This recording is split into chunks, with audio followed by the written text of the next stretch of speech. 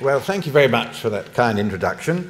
Let me start by saying that in this lecture I'm speaking personally and not as a representative of any organisations that I'm associated with. I say this because I know that my theme, the sanctity of life law has gone too far, is controversial, and that reasonable people, both in this audience and in the organisations with which I'm associated, have diametrically opposed opinions about this. And let me also start by saying thank you very much to Gresham College for my invitation to speak. And so to work. I don't know about you, but I'm pretty keen on running my own life, and I'm afraid I don't like other people telling me what's best for me. If I respect them, then I'm usually ready to listen to their ideas and advice, and sometimes I even take such advice. But I do like to make my own decisions, and especially about what's best for me. The thought of being classified as legally incapacitated to make decisions, especially about my care, the thought of becoming legally subservient to other people's decisions about what's in my best interests, is to me truly appalling. I know that it has to happen for incapacitated people. I know that care staff and nurses and many doctors and nurses and relatives who have to look after incapacitated clients, patients or relations can be very kind.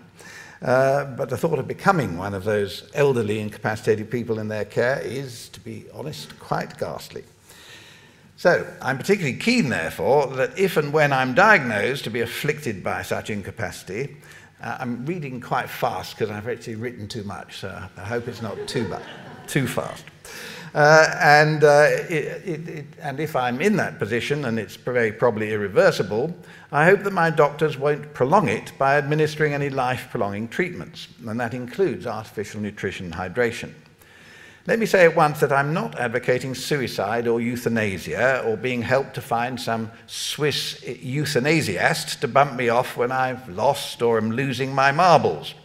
If I could, I'd vote against changing the law to permit voluntary euthanasia and physician-assisted suicide on the grounds that I think more harm than good will probably come of it. No, I just want nature to be allowed to take its course once those marbles have rolled away in severe dementia or been smashed away by brain trauma of one sort or another. And I'd want even more strongly not to have my life prolonged if I was irrecoverably in a vegetative state, alive but having no experiences at all, or else worse still, in what is now called a minimally conscious state, having some experience, some enjoyable, some unpleasant, but without ability to reason and without ability to respond to questions on the basis of reason. You might think that no sensible doctor would try to keep me going in those circumstances, especially if I'd beforehand told people about my views. A few years ago, you'd probably have been right. But my concern is that the law seems to be moving towards preventing doctors from following their patients' prior wishes to let nature take its course in this way, unless those wishes have been explicitly written into a legally valid and applicable and witnessed document called an advance decision to refuse treatment, specifically life-prolonging treatment. Those refusals are legally binding under the Mental Capacity Act 2005. But in the absence of such a document, mere hearsay evidence, even from family and friends who know the patient well, that an incapacitated patient would want life-prolonging treatment to be not to be given, should be given very little weight when set against the legal principle of the sanctity of life. Now, I'm not a lawyer. I'm a retired NHS GP, as you've heard, and a retired professor of medical ethics. But ethics knows no disciplinary boundaries, and in any case, medical ethics and medical law have an obviously close interrelationship, and doctors are inevitably and properly obliged by our professional ethics to do the right thing for our patients. So both these perspectives have long led me to pay close attention to relevant legal matters, and it was a judgment in 2011 in the Court of Protection concerning an unfortunate woman referred to as M that most acutely prompted my concern about sanctity of life law. Although aspects of a more recent judgment, to which I'll return later in this talk, about a different case, Aintree v. James, in our highest court, the Supreme Court, alleviate some of my concerns, The logic of my worries about the M case remains unaddressed, as I hope to demonstrate today. First, the case. In 2003, and as a result of a devastating viral brain infection, 43-year-old Ms. M fell into a coma shortly before she was about to go on a skiing trip. As time went on, she was first diagnosed as being in vegetative state, in which patients are believed to have no sort of experience at all, though they appear to be going through sleep and wake cycles. She was then reassessed and diagnosed to be in a minimally conscious state, in which, as the name implies, the patient has some degree of experience, but at a minimal level. In M's case, she was able to have some pleasurable experiences, such as apparently enjoying sitting in her wheelchair in the sun. Certain music brought tears to her eyes. She seemed to respond with pleasure to certain members of staff in her care home, and she was sometimes able to respond to simple requests, such as to press a buzzer, though not in a consistent way and not in a way that made any sort of conversation possible, as, for example, by responding to questions by pressing once for yes and twice for no. She occasionally spoke words, and she was able to make, quotes, unintelligible groans, unquotes. After the change of diagnosis to minimally conscious state in 2007, intensive efforts were made in one of the world's leading neurorehabilitation hospitals in Putney in London to enhance her ability to communicate, but without success, and she was discharged back to her nursing home in the north of England, where she continued and continues to receive excellent care, as all involved agreed. However, it was clear, and again all agreed, that M had no realistic prospect of substantial improvement of her minimally conscious state, let alone, let me add, of ever getting back her capacity to make decisions for herself, including healthcare decisions. Her very loving relatives, including her mother, W, her sister, B, to whom she'd always been very close, and her loving partner of over 20 years, S, decided to apply to the Court of Protection for permission to withdraw her artificial nutrition hydration, ANH for short, though in the other case it's CANH, clinically assisted nutrition hydration. Anyway, M's ANH was supplied through a PEG, another acronym, percutaneous endoscopic gastrostomy, widely abbreviated to PEG and meaning a tube sewn into her stomach, and it was essential to maintain her life. If ANH was withdrawn as requested, M would die. But her family argued that M, who had been a very independent person, would have hated to go on being kept alive in her current and incurable state of total dependence on others, doubly incontinent, unable to do anything for herself, suffering from apparently painful contractures of her arms and legs, and manifesting hypersensitivity to being handled during her care.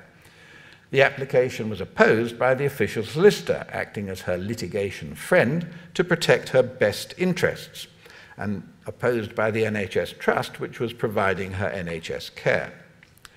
Following a very thorough hearing of evidence on both sides, the judge ruled that it was in M's best interest to continue to be kept alive by feeding her through the PEG tube sewn into her stomach. The judge unreservedly accepted the testimony of her nearest and dearest, who said that she would definitely not have wished to be kept alive any longer in such a state, but he ruled that it would be wrong to give her prior views, when she was competent and independent, much weight when assessing her best interest now, as the law required him to do. Her reported prior views did not specifically address the situation she was now in. She might in any case now have changed her mind, and she had not written any sort of valid and applicable advance decision to refuse life-prolonging treatment, including artificial nutrition and hydration. Had there been such a formal, valid and applicable advance decision, the judge acknowledged that it would have been previously legally binding under case law and would then be legally binding under statute law, provided it had conformed to, as he put it, the stringent safeguards and formalities of the Mental Capacity Act. In the absence of a valid and applicable advance decision to refuse artificial nutrition and hydration, although the law required him to consider her previous informally expressed views, he did not give them much weight. It would, in my judgment, be wrong. What was to be given substantial weight in assessing M's best interests, explained the judge, was the sanctity of human life. In addition, the judge reiterated the requirement under Rule 9E of the Court of Protection that any proposal to withdraw artificial nutrition and hydration from persons in a vegetative state or in a minimally conscious state must be referred to the Court of Protection. In the meantime, such patients must continue to be provided with life-sustaining treatment, including ANH. The judgment led me to do two things. I wrote an editorial published in the British Medical Journal criticising it, and I began to draft my own formal advance decision to refuse any life-prolonging treatment whatsoever after I'd been legally incapacitated to make such decisions about my treatment for longer than 3 months, and if my chances of recovering such capacity were medically assessed as very unlikely. And I go into considerable details about what I mean. But few of us will ever go to the trouble of writing such an advance decision. If we haven't, and if we become severely and incurably mentally incapacitated, like M, in a minimally conscious state, must doctors be required to keep us alive unless, with very few exceptions, they've obtained the Court of Protection's permission to withdraw life-prolonging treatment?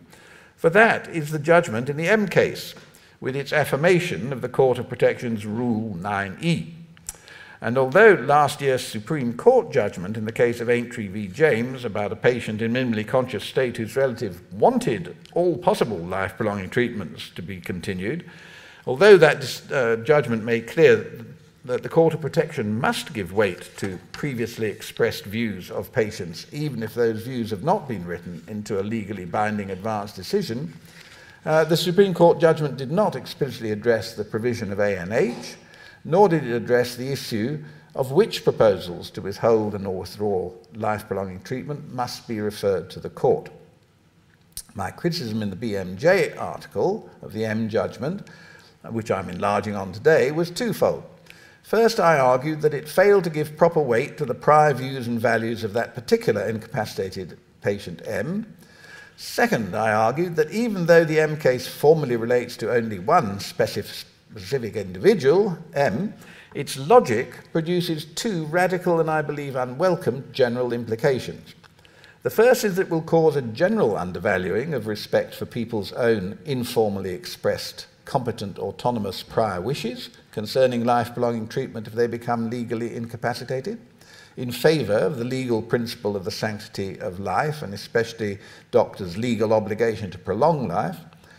The second is that the logic of the judgment, if pursued, will skew medical practice toward having to provide more and more non-beneficial life-sustaining treatments, including artificial nutrition hydration, to all legally incapacitated patients whose lives would be shorter without such treatment. For, I shall argue, the logic of that judgment is that life-prolonging treatment must be provided not only to all patients in minimally conscious states, but to all legally incapacitated patients whose lives will be shorter without such treatment, with a very few exceptions. The exceptions will be futile treatment, with debate about what futile means, or that patients are imminently dying, or that such treatment would be intolerable or excessively burdensome to the patient, or that the patient has written a valid and applicable advance decision to refuse it, or finally that the Court of Protection has ruled, exceptionally as the judge put it, that it is in the patient's best interest to withdraw such treatment. Now, of course, the judge in the M case didn't say all that. He didn't say that medical treatment should be skewed in this way. He was concerned only with a particular patient M, and whether the particular treatment of artificial nutrition and hydration was in her particular best interest.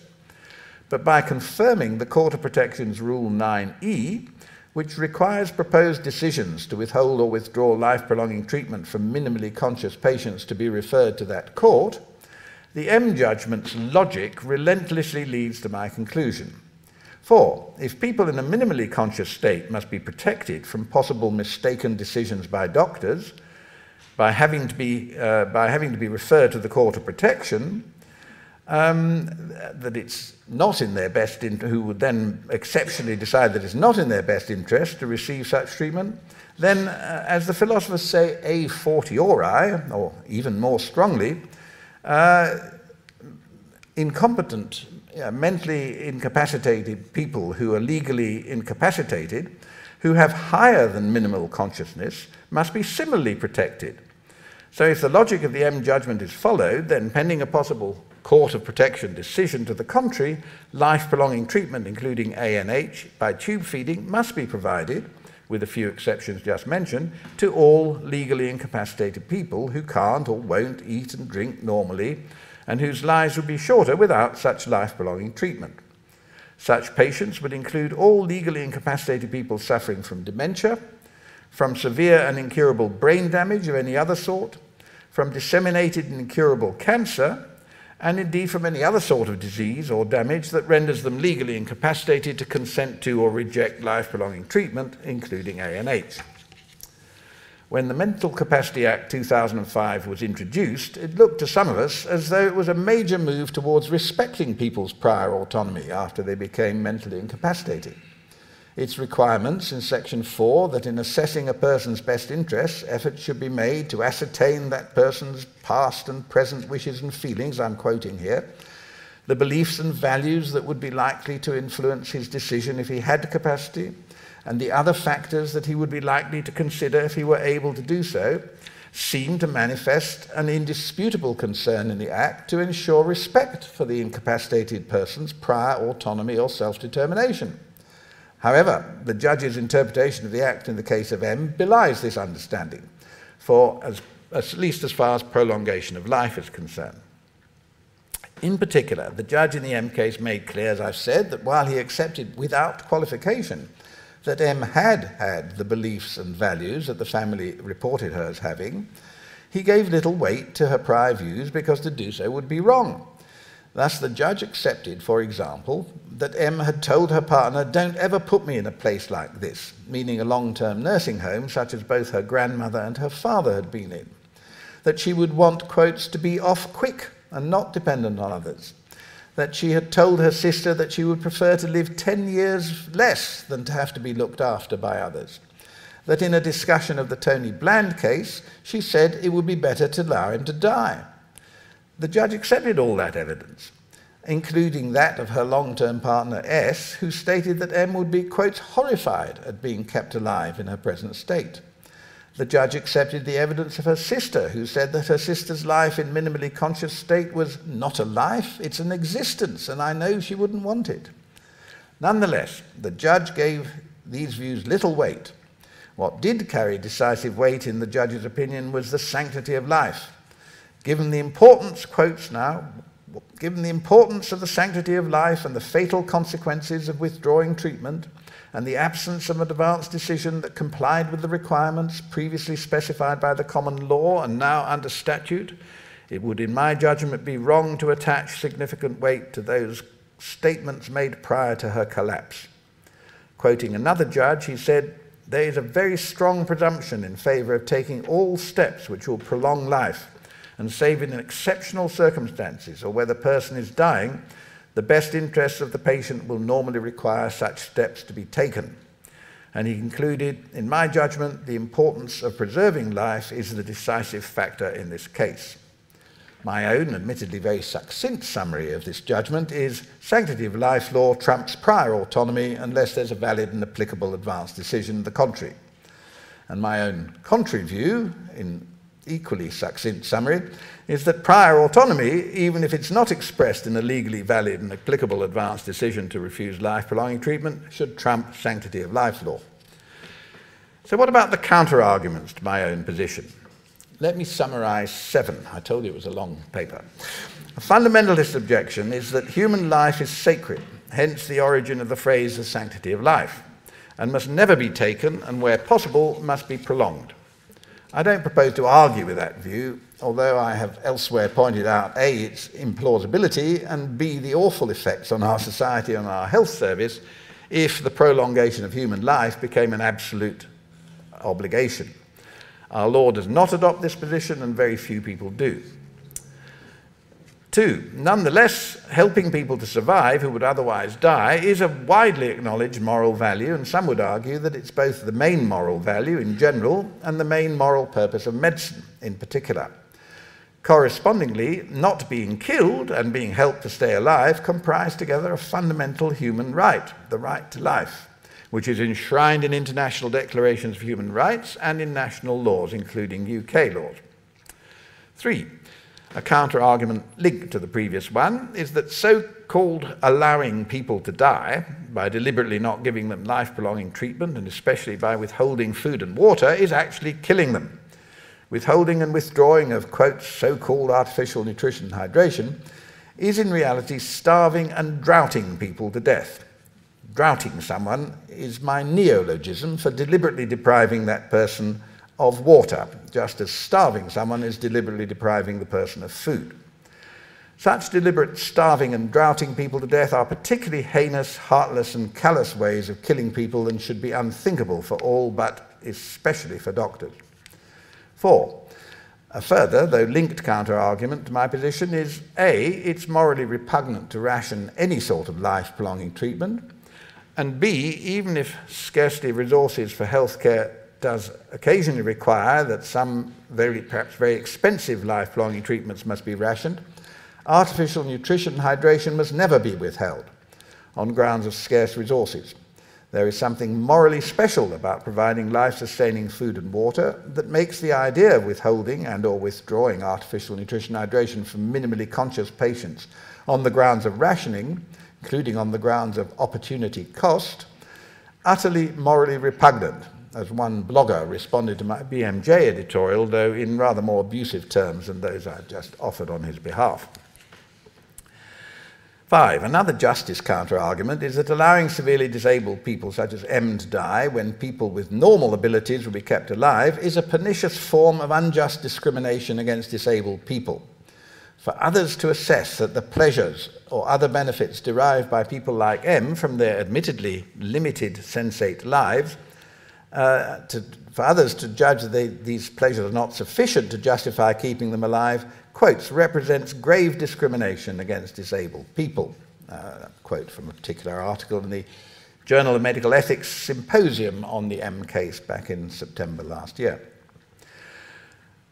6. A philosophical counter-argument is that the person in minimally conscious state is no longer the same person as the competent autonomous person he or she previously was.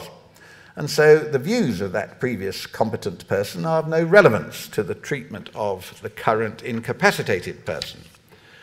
7. Finally, as the judge in the M case argued, the person in minimally conscious state may have changed his or her mind. Well, in this talk, I'll give you only summary responses to the counter-arguments. Of course, each one of them has, as the judge in the M case put it, much ink spilt on it.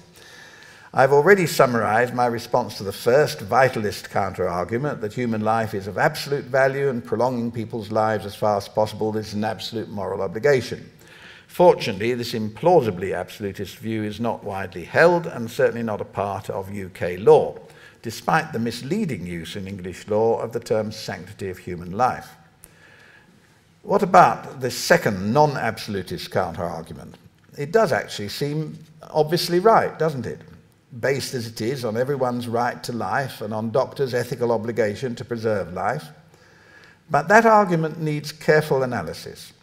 Of course, trying to keep people alive is usually an integral and literally vital moral objective of medicine. And of course, the right to life is a hugely important moral and legal right. And of course, doctors start from, as the GMC put it, the General Medical Council, a presumption in favour of prolonging life. But medicine's astonishing recent developments have increasingly facilitated doctors' ability to keep people alive in a state that they themselves do not, or would not, when they were able to make such assessments, consider worth living. Incurable vegetative state, what used to be called permanent or persistent vegetative state, or PVS, in which a patient has no experience at all but goes through apparent sleep-wake cycles, is widely agreed to be a state of living that very few people would wish to have prolonged. But there are some who vigorously assert they would wish to have their lives prolonged, even if they were reliably diagnosed to be in PVS. Since the Bland case of a young man who was crushed during the Hillsborough Stadium disaster and went into PVS, English law permits the withdrawing of life-sustaining treatment, including artificial nutrition and hydration, from patients in PVS, if a court decides that such treatment is not in the patient's best interests. The main justification for such withdrawal is that such treatment can provide no benefit to the PVS patient and is therefore futile. Hydration, the law lords also ruled in the Bland case that artificial nutrition hydration was a medical treatment, and that withdrawal of non-beneficial life-sustaining treatments, including artificial nutrition hydration, was lawful and did not constitute homicide. Those rulings were confirmed in statute law by the Mental Capacity Act. The current moral and legal debate is about benefits of life-sustaining treatments, including ANH, to patients like M, who have severely impaired consciousness, minimally conscious state, rather than to patients like Bland in PVS with no consciousness. Two moral and legal questions are relevant. First, must people who, when competent, have expressed as M did, but not in a legally binding way, views and values which make it clear that they would reject having their lives prolonged in such states, nonetheless be compulsorily kept alive, as the judge in the M case ruled? And the second question is whether, even if people would want or would have wanted to keep their lives prolonged in such minimally conscious states, must those wishes necessarily be carried out? Should it be legally obligatory to provide them with life-prolonging treatments? And if so, which treatments, and at what cost, and what opportunity cost to others? I'll come back to that when I respond to the rationing and justice objections. But for the time being, let me stay with the right to life and medicine's moral objectives. It is important to distinguish two components of the right to life. The first is the negative right not to be killed, and the second is the positive right to have one's life prolonged. Even the right not to be killed is not an absolute one. Think of self-defense and defense of others. But though not absolute, it is a very strong moral and legal right, and the corresponding moral and legal obligation, not to kill others, is a very strong obligation that we prima facie owe to all other people, or at least to all other people who are not aggressors. But the second component of the right to life, the positive right to be kept alive, is obviously far more restricted. For a start, we can't possibly owe it to everybody whose life could be extended, because we couldn't possibly provide the necessary assistance to stay alive to everybody who needs it. And moral and legal obligations should, at least in principle, be fulfillable. Even if we restrict the scope of this positive right to life, for example in the case of NHS treatment to those entitled to NHS care, still there will be the problem of competing claims for scarce resources, including not only other claims for life-prolonging resources, but also other claims for health-enhancing interventions that are not life-prolonging, for hip replacements or for psychological therapies, for example. Again, this is a justice issue which I'll address shortly, but so far as the right to life and the duty of doctors to prolong life is concerned, yes, there is a widely accepted right to life. But while the negative right not to be killed applies prima facie to all people who are not aggressors, the positive right to have one's life prolonged is necessarily restricted, both in scope and extent. And as medicine extends its technological power to prolong people's lives in states that many people would not wish to extend, including incurable vegetative state and minimally conscious states, but also including, for example, incurable severe dementia and incurable and disabling disseminated cancer, there is a growing need for non-doctors especially to be aware that sometimes prolongation of life does not actually benefit patients, and that medical technology has ever-increasing ability to keep people alive in states like PVS and minimally conscious states that many people would not wish to have prolonged by medicine and its technologies, even if they haven't written a legally valid and applicable document to refuse such treatment. The next objection was that allowing to die is killing, both morally and legally. Again, there's a huge literature on this issue, but my summary response is that sometimes it is and sometimes it isn't.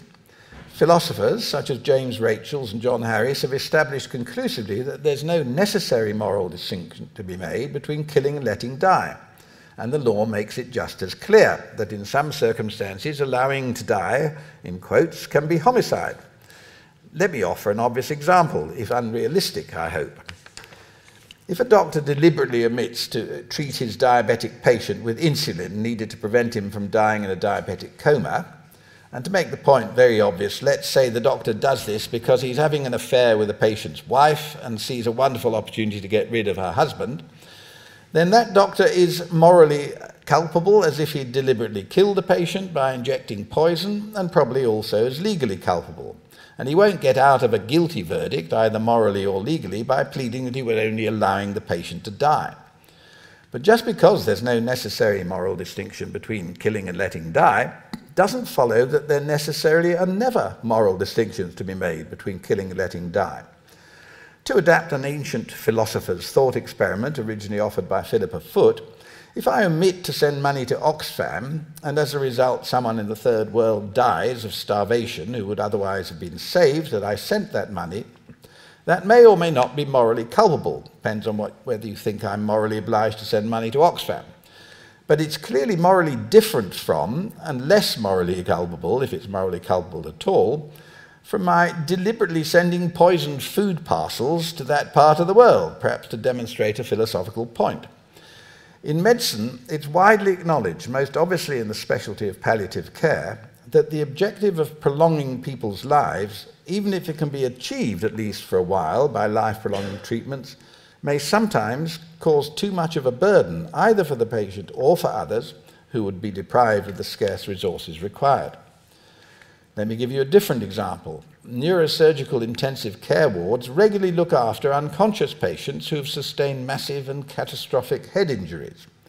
The doctors and nurses will have instituted maximal life-prolonging treatment as they attempt to diagnose and then remedy the brain damage.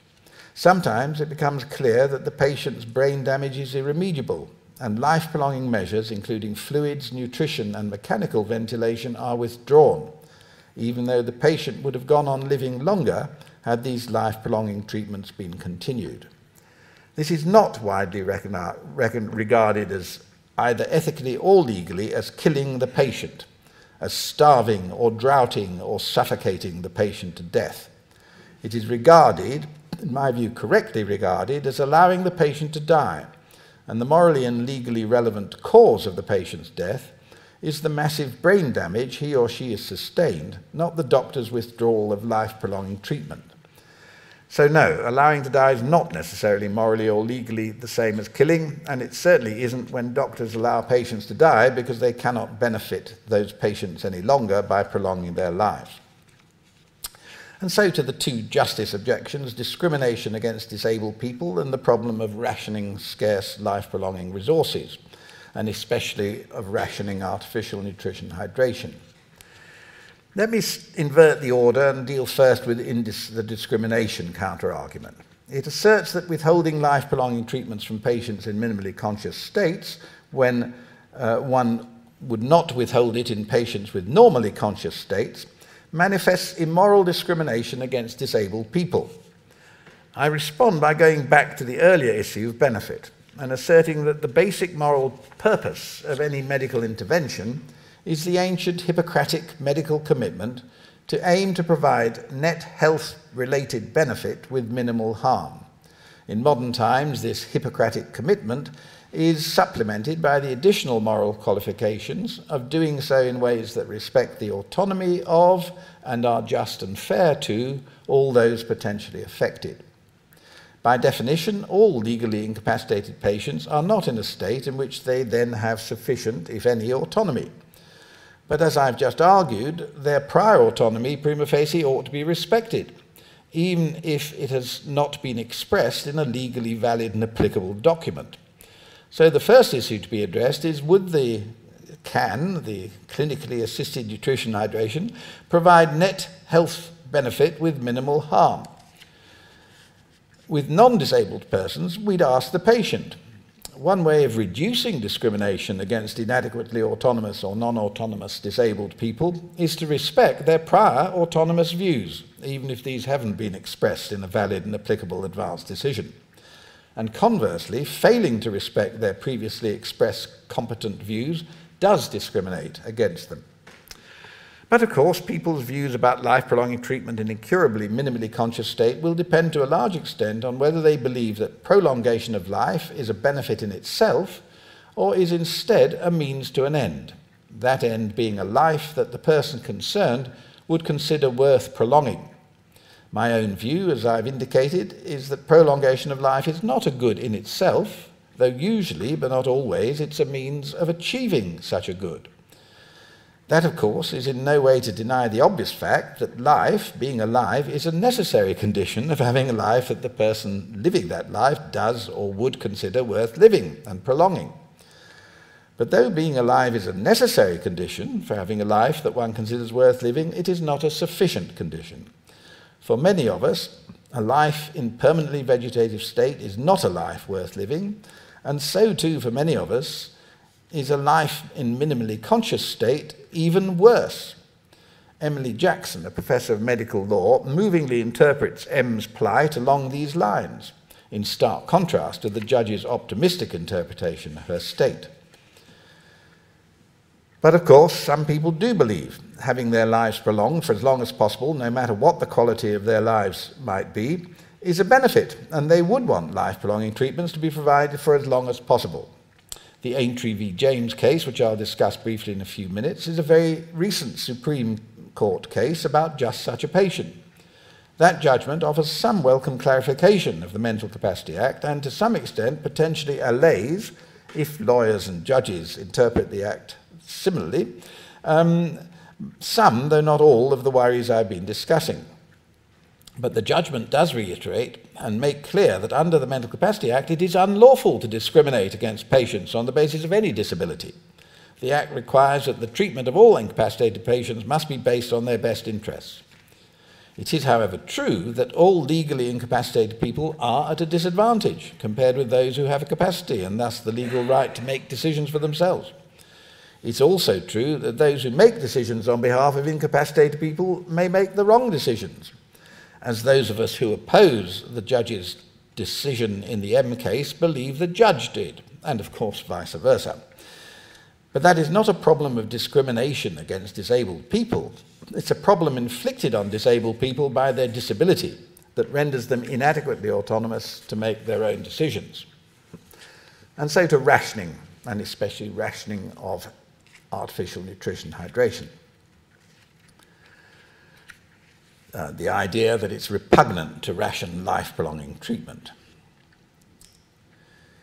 My response to the first part of this argument is that, of course, rationing of scarce health resources is necessary, and if life-prolonging treatments are to be immune from such rationing, the inevitable result must be that fewer resources will be available for healthcare that improves but doesn't sustain or prolong life. It seems clear that medicine's ability to produce beneficial treatments of one sort or another grows year on year. So too, an ability to produce some treatments of doubtful benefit. It seems equally clear that the capacity and or willingness of societies to pay more and more for healthcare does not grow at the same rate. So rationing is and will continue to be necessary, QED. Amongst the rationing decisions, or allocation decisions, as some prefer to call them, are choices between allocating resources to life-prolonging treatments or to non-life-prolonging treatments. Perhaps the most widely discussed examples are ever-improving life-prolonging treatments for advanced cancer, vying for NHS resources for example, mental health treatments or joint replacements to treat pain and mobility problems. There are huge debates, of course, about the best ways of making such allocation decisions, about the use of such measures as cost per quali or per DALI, that's cost per quality adjusted life year or per disability adjusted life year gained by a treatment. But so long as there are insufficient resources to pay for all available beneficial healthcare treatments, and it seems safe to assume that this will always be the case, then painful and unwelcome rationing decisions or allocation decisions will be necessary. While my first worry about the M judgment was that it ignored incapacitated people's prior autonomy, my second worry was that its emphasis on the sanctity of life would skew the allocation of healthcare resources towards prolongation of life and away from healthcare that improves but doesn't prolong life. In this regard, I was greatly encouraged by the Supreme Court's judgment in Sanctity v. James that stated that neither patients nor the Court of Protection acting on their behalf could instruct doctors on what treatments they had to provide. And I'll quote, "This Act, the Mental Capacity Act, is concerned with enabling the court to do for the patient what he could do for himself if of full capacity, but it goes no further. On an application under this Act, therefore, the court has no greater powers than the patient would have if he were full capacity. The first judge said a patient cannot order a doctor to give a particular form of treatment, though he may refuse it. The court's position is no different. And the judgment went on to reiterate a previous judgment that stated, quote, ultimately, however, a patient cannot demand that a doctor administer a treatment which the doctor considers is adverse to the patient's clinical needs. Of course, there are circumstances, the judgment went on, in which a doctor's common law duty of care towards his patient requires him to administer a particular treatment. But it is not the role of the Court of Protection to decide that, nor is that court concerned with the legality of NHS policy or guidelines for the provision of particular treatments. Its role is to decide whether a particular treatment is in the best interests of a patient who is incapable of making the decision for himself. So plainly, the Supreme Court is stating that it's not the role of the Court of Protection to tell doctors what treatments they must give, nor to tell health authorities how to prioritise their resources, e.g. in favour of life-prolonging treatments. I find that reassuring. But what the Supreme Court judgment does not address is the contrary logic that I pointed to before of Rule 9e, which, as I've outlined it, says that if the serious treatment, as it calls it, of proposed withholding or withdrawing of life-prolonging treatment, including artificial nutrition and or hydration, for legally incapacitated patients in minimally conscious states must be referred to the Court of Protection, then, as I said, a fortiori, the same should be the case for all legally incapacitated patients, including those who have greater than minimal consciousness. And while it's true that the judgments of the Court of Protection are about individual patients, the rationale used by judges in those judgments is bound to be generalised in practice and acted on by doctors and health authorities. Furthermore, the rules of the Court of Protection are, so it seems to this non-lawyer, general rules, and Rule 9e is a general rule that includes general instructions about types of cases of serious treatment that must be referred to the court.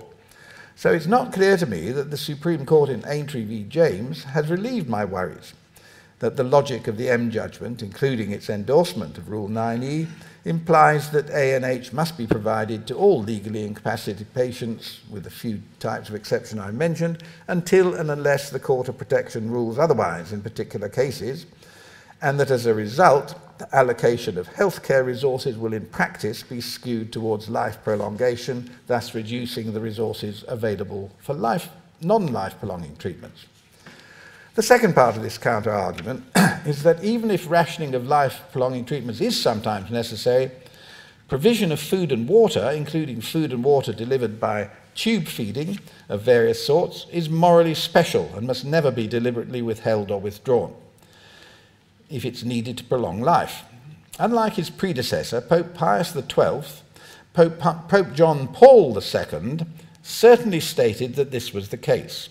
In an address to a congress organised jointly by the Pontifical Academy for Life and the International Federation of Catholic Medical Associations, he called the withdrawing of artificial nutrition and hydration from patients in vegetative state euthanasia by omission and, quotes, a serious violation of the law of God.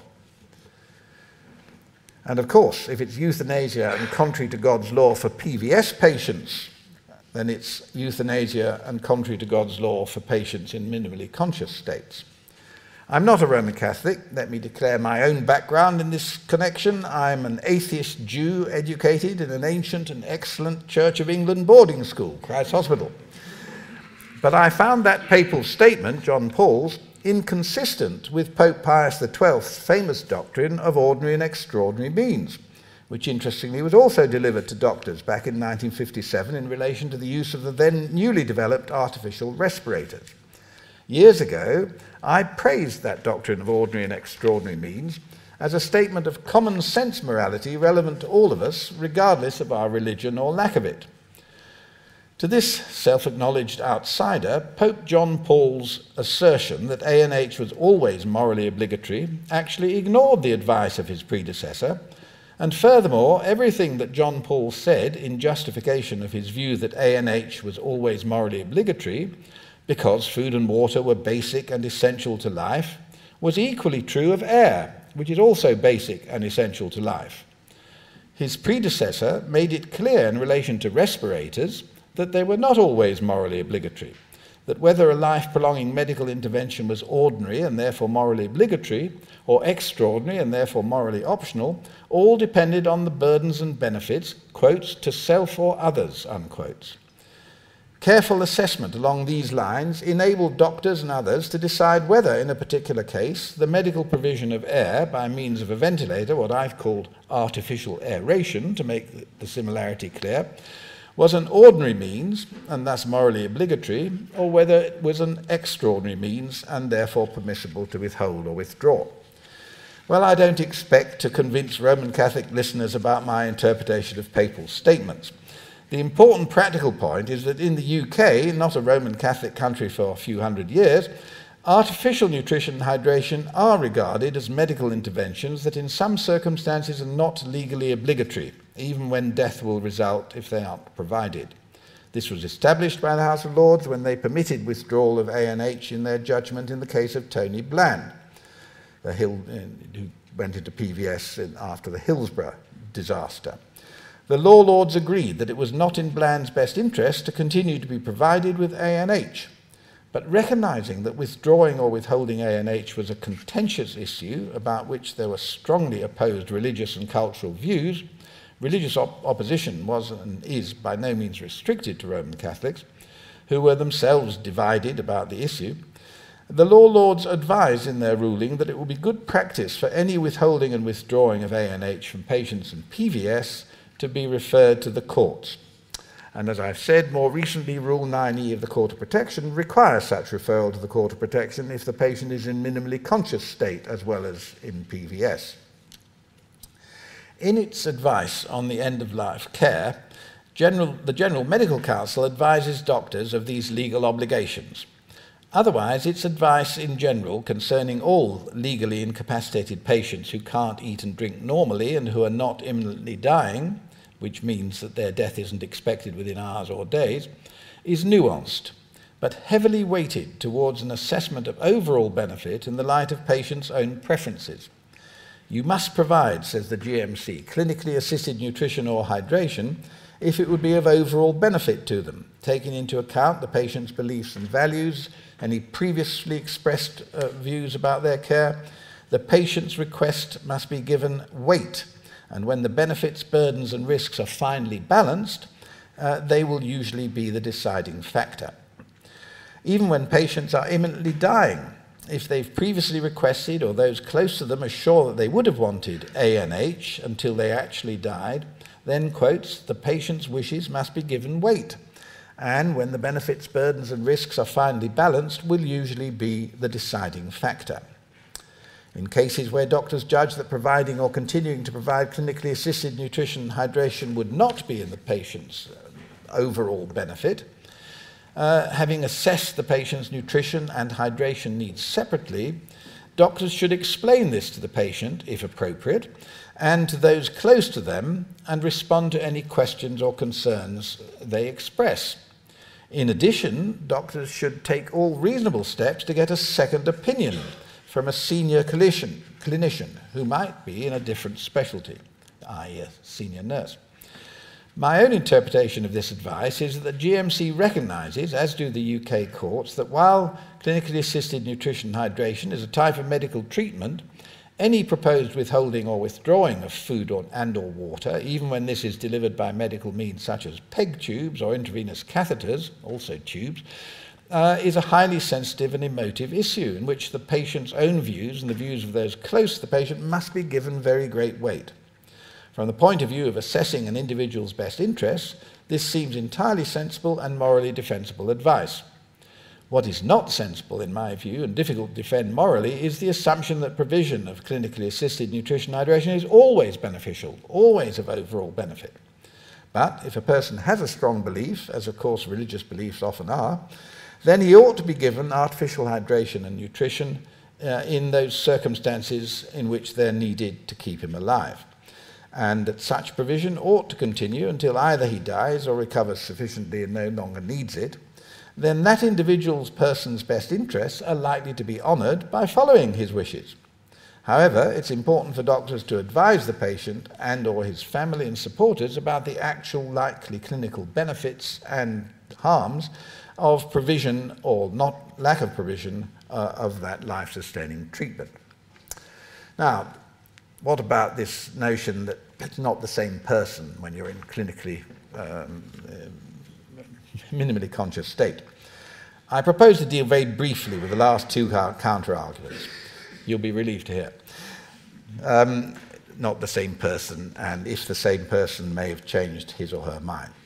While the philosophical issue of personal identity is highly complex and contended, clearly the law does not consider that legally incapacitated person is a different person from when he was capacitous. For the Mental Capacity Act requires the valid and applicable advance decision to refuse life-prolonging treatments to be honoured. So they obviously, in the law, you are the same person. Similarly, might have changed his or her mind counter-argument applies equally to valid and applicable advance decisions. Yet these must by law be honoured. In the case of best interest assessments, I'm not claiming that prior autonomous or competent views must be honoured, in the same way as advance decisions must be honoured. I'm only claiming that a person's informally expressed prior autonomous views should be given significant weight when assessing his or her best interests. If there's evidence that the person has changed his or her mind, then that should be considered in the balancing exercise of factors favouring and disfavouring continuing treatment of a legally incapacitated person. So to conclude my lecture, I hope I've convinced, or at least some of you, that the judgment in the M case, combined with its endorsement of Rule 9E of the Court of Protection, does threaten to skew provision of medical treatment towards provision of life-prolonging treatment, especially in the context of provision of clinically assisted nutrition and hydration, which, according to the logic of that judgment, should be provided, with very few exceptions that I mentioned, to all legally incapacitated patients whose lives will be prolonged by it and who have not refused such treatment in a written, valid and applicable advance decision, or until and unless the Court of Protection rules otherwise. And I hope I've convinced you that the M judgment gave excessive weight to sanctity of life law and far too little weight to the previously expressed autonomous views of legally incapacitated patients.